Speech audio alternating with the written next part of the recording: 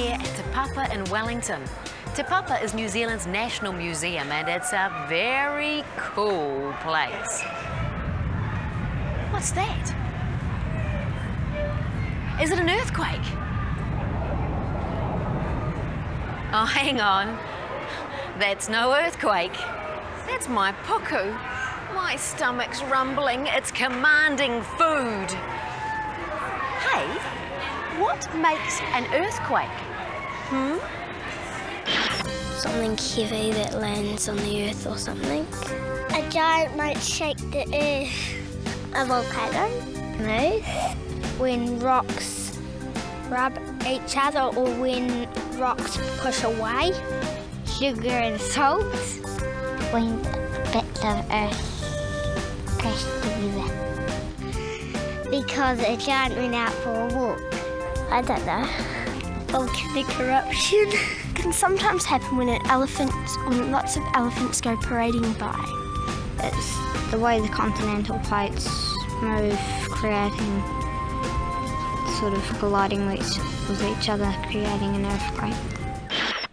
The Earth's crust is composed of 18 enormous pieces of earth called tectonic plates. And they're a bit like a shell of a cracked egg. Let me show you. One egg. One hammer.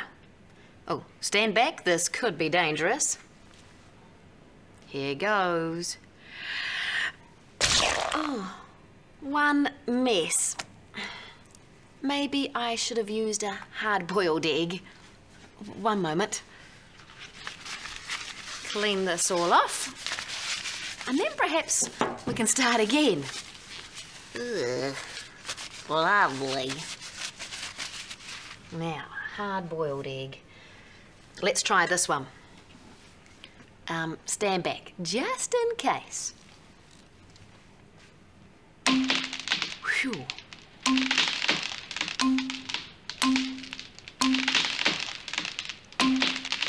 Let's take a look. Can you see how the shell has broken into different size pieces?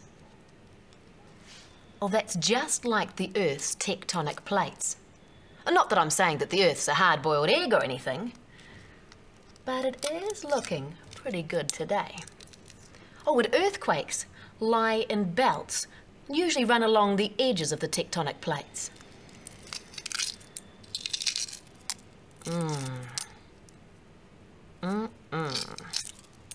One hard-boiled earth. My favourite kind.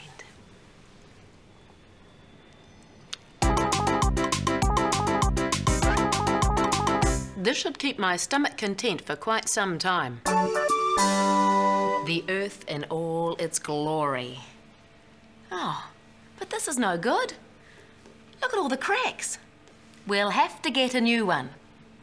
Just kidding. These lines here emulate the different tectonic plates that make up the jigsaw puzzle of our planet. You may think that your feet are firmly on the ground, but the Earth's crust is constantly moving. It's made up of moving parts, or plates. And as these move along beside each other, or into each other, there's a jolt, which sends out shock waves. New Zealand is a land in motion. And like other countries situated on or near the edges of the great tectonic plates that make up the Earth's shifting crust, it's prone to earthquake and volcanic activity.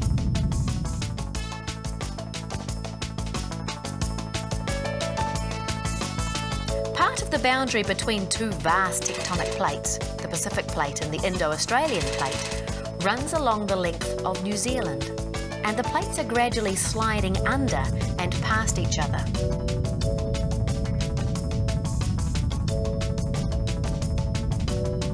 As a result, New Zealand is etched with fault lines. The Earth's crust is made of two layers. You have the crust on top and the mantle beneath. Okay, the Earth's mantle isn't really golden syrup. It's probably more like porridge. But the Earth's mantle is so hot that some of the rock is partly melted and it slowly moves. And that's just the same way the tectonic plates move.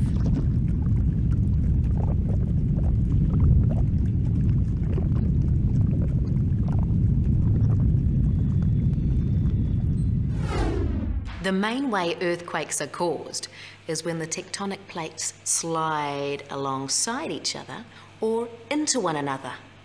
The energy that's built up results in a shockwave, which vibrates the Earth's crust.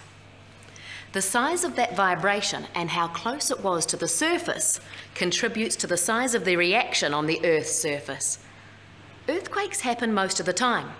It's just that some of them are so small we don't feel them. It's the big ones we've got to worry about. Earthquake facts. The most severe earthquake in New Zealand's modern history was in 1855 in Wellington. In the 1930s, a mathematical device was invented to compare the size of earthquakes. It's called the Richter scale. And large earthquakes like the Wellington one of 1855 measured around 8 on the scale. And that's a biggie. New Zealand is a world leader in the use of building codes and design to lessen the impact of natural disasters, particularly earthquakes. Earthquakes can cause a lot of damage to houses, to property, and to people.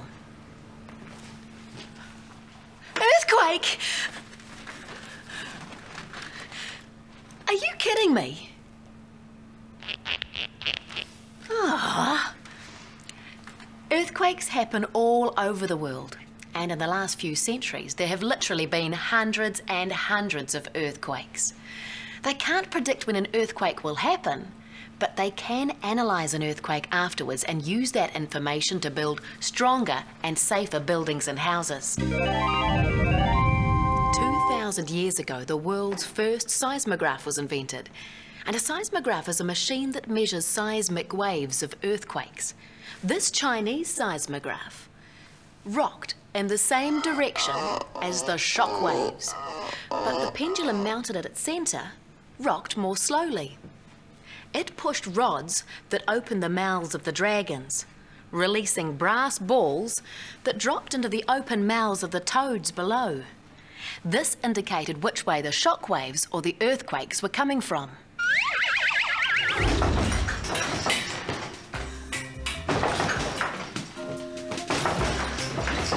Earthquakes can be really scary. Well, this is just an earthquake simulator at Te Papa. You know, you could save your life if you know what to do in an earthquake.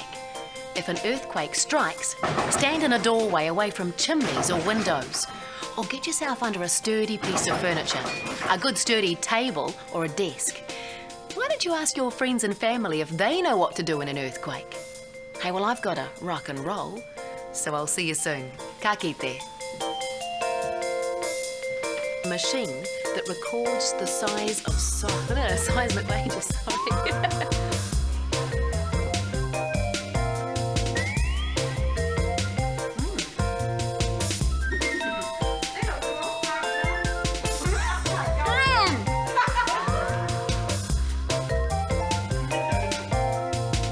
Has anyone got any water? It's very dry in here. Mum and Dad, thanks for paying your broadcasting fee.